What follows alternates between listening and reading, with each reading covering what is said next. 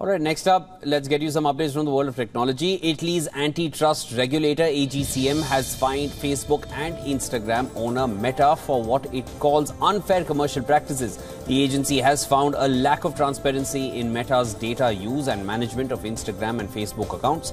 According to authorities, Instagram users were not properly informed about the use of their personal data for commercial purposes.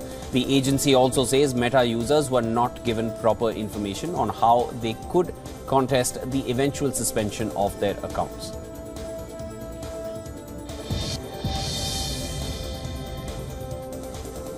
US President Joe Biden's administration is asking big technology companies to invest in new climate-friendly power generation to cover their surging demand. The talks come as there has been a surprising surge in electricity demand. It's driven by the adoption of technologies like generative AI that require power-hungry data centers. This development could complicate Biden's target of decarbonizing the power sector by 2035 to fight climate change.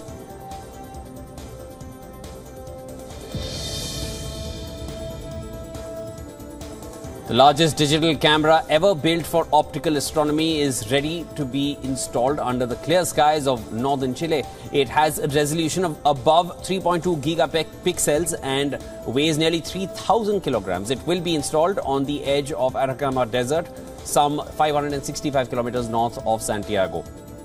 The Rubin Observatory is a complex integrated system consisting of an 8-meter wide field ground-based telescope, the camera and an automated data processing system. There is an ambitious task of carrying out an unprecedented decade-long exploration.